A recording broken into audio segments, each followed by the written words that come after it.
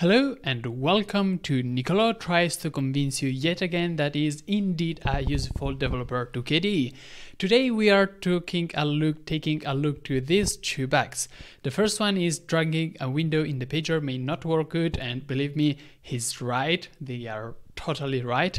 And secondly, dragging thumbnail in pager flick. So both of these people actually included a screen recording of the bug, which is super appreciated. Let's quickly take a look at what was wrong, why it was wrong, and how it got fixed. So this is the first one. You can see that when you try to drag it, this happens. And I actually lost a lot of time trying to fully understand why. Even when it got fixed, I wasn't still sure why, and then finally I just got it. So I'm going to explain to you why this mess. This is the second one instead. So you can see here that it's trying to drag and drop stuff, and it's not quite working. Yep, that doesn't look good. So what's up with that? Well, let's look at the code. The code for the pager is actually rather simple. I've got it here, the pager. You can see that you can drag and drop stuff now. It actually works fine. And I've actually made the size super big so you can actually see it. But let's pick up the code. The directory we are looking for is KDE stuff, source code, the repository. These are all KDE repositories. The pager is within Plasma Desktop, and then applets here, yes. And then we have somewhere pager. So this is the code. Package, contents, UI, pretty much everything is UI. Config is, stuff to customize the pager, so we are not interested in it. So there's just one file we're actually interested in, and that is main.qml. It is not a small file, to be honest. It's 600 lines, but we are only interested in the drag and drop behavior of, the pager. Let me actually revert from before the fix so you can actually understand what was wrong. Okay, so I'm back. First of all, just scrolling through the file, you will sooner or later notice that what we are interested is this element, which is called window rect, and it is the rectangle that actually, it's this rectangle here, and it's literally just a rectangle. You have its X, Y properties, width, height, and the color, which of course depends on whether the window is active or inactive, stuff like that. Nothing particularly surprising. So what are we interested in? Firstly, let's give a look to the X coordinate.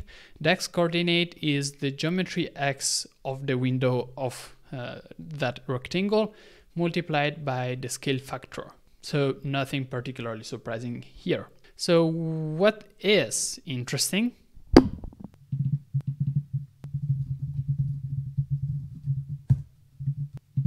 Sorry, I actually hadn't reverted, but now it's reverted. What is interesting is this behavior on X. So behavior on X, number animation during a long duration with this easing curve. What does it mean? Whenever we set a new X and Y coordinates, then run an animation with this duration from the start, from the previous value to the new value of X. And we have that for X, Y, width, height, color, and the border color. So everything is animated. Sounds right then. What is actually handling the drag and drop behavior then? It's this Windows mouse area. And you can see that you have a series of properties that actually handle dragging. So the first one is this one, on active changed, which is called when you start or end the drag. So if drag is active, which means that you're starting to drag, then what we do, usually you can see that these rectangles are within a bigger rectangle, which is the virtual desktop. So what we do if you want to drag from one to another is we reparent them to the root element. So instead of being inside of the rectangle of the virtual element, we make them inside the whole pager so that you can freely move it around. That's the idea. However, you can see here the issue. It's actually pretty simple. We are setting the X and Y coordinates to be exactly where it was before, but with a different parent, which means that it's going to have different X and Y properties because the root element the root element coordinate system starts from the top left part of the root element, whereas the previous coordinate system was the one of the rectangle of the virtual desktop. So we are changing the x and y coordinates after changing the coordinate system. However, the animation of changing the coordinate system isn't there. There's no animation when you change the coordinate system, but there is an animation when you change the x and y values.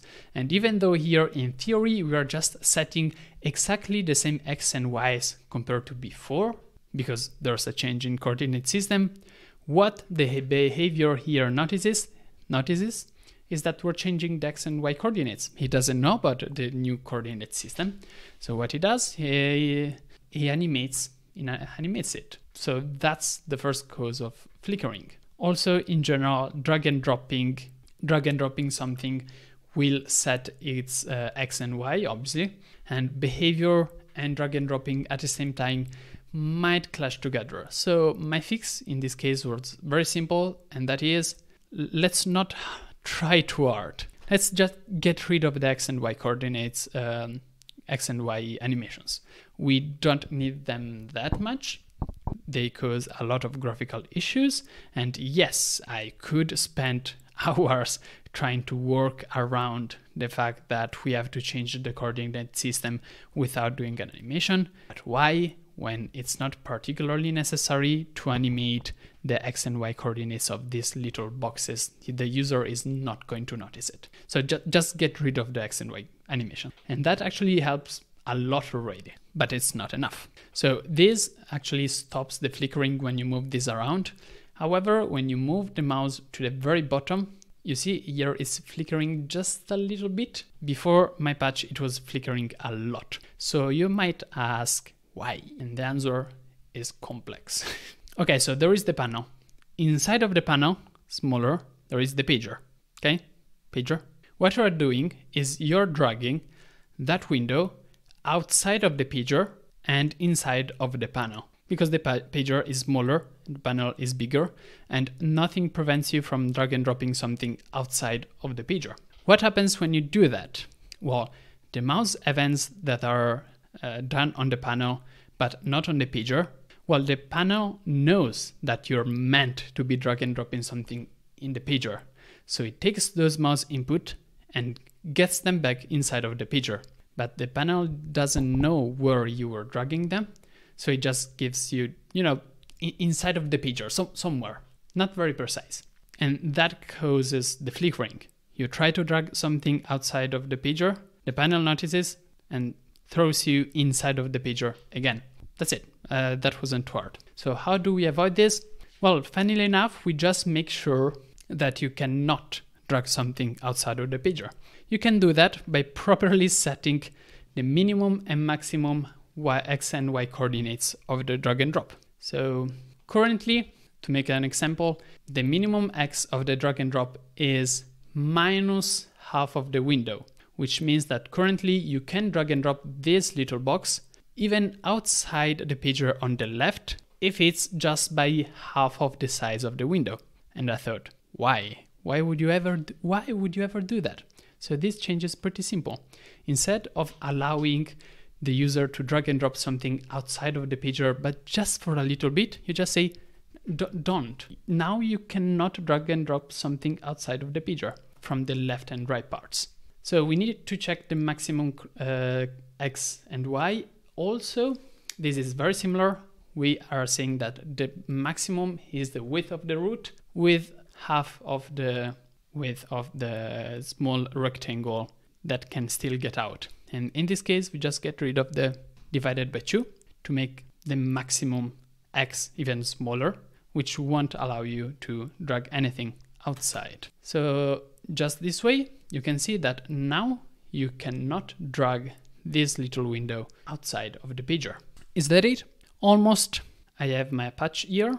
I also changed a couple more things, but you can see that mostly it is taking off the X and Y animation, making sure that you cannot drag anything outside that you wasn't meant to drag and drop outside of the pager.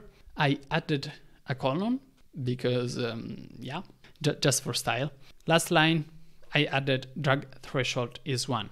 The threshold is how many pixels do you have to be dragging something before it's actually considered a drag? And my answer is just 1. 1 is fine. If the user starts dragging something in the pager, it's clearly going to be a drag event. Whereas currently, before this merge request, it was higher, which means that you started drag and dropping and nothing would happen for the first, 5 pixels, and then immediately the pager jumps to the mouse. So this fixes a bit of stuff too. And that's it. So as always, I'm a useful developer. I make KDE Plasma better, apparently. And I want to thank all of the patrons, and currently I'm receiving a lot of new patrons. I'm very happy. I'm still very far from my goal, which would give sense to everything that I'm making, because to be fully honest, working at €5 every hour is not enough. It's still mostly something that I do in my free time. But, I'm trying to build something and make sure that I can still work on this, even if otherwise I would have to, get jobs and become a serious person, I guess. Thanks everybody for following, and see you tomorrow with another video. So become a Patreon, donate, subscribe. Bye.